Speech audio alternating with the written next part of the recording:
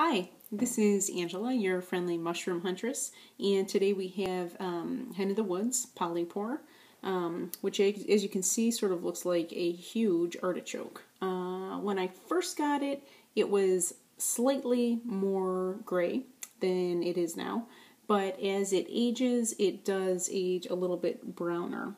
What's cool about it, as you can see, is that it has these tongue-like brackets, which have a couple of different colors.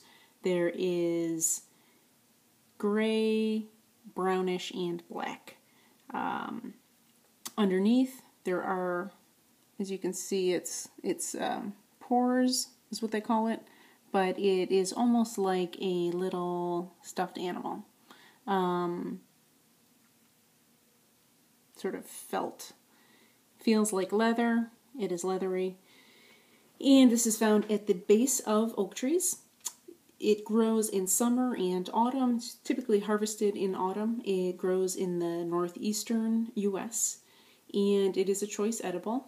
This one, it looks a little wormy. I don't know if I'm going to end up eating this.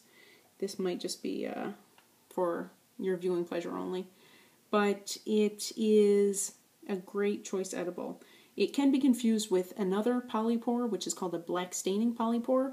And how you can tell the difference is if you hold one of the brackets after you pop them off in your hand for a couple of minutes, the black staining polypore will end up staining sort of a steel-like gray, as where the Hen of the Woods will not. And the Hen of the Woods is a little bit better quality. The black staining polypore isn't quite as tasty, but the Hen of the Woods also is a little bit smaller. So as you can see, this is a full-grown Hen of the Woods size, with the brackets really being like the size of your tongue. I said it's found at the base of oak trees, and it typically leaves a white stain, a white rot, and it grows because the oak tree is rotting a little bit.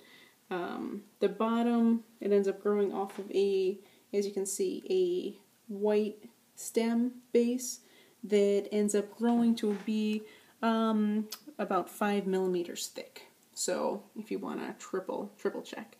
But it is a choice edible. It's great fried in olive oil. So happy mushroom hunting. Hope you enjoy.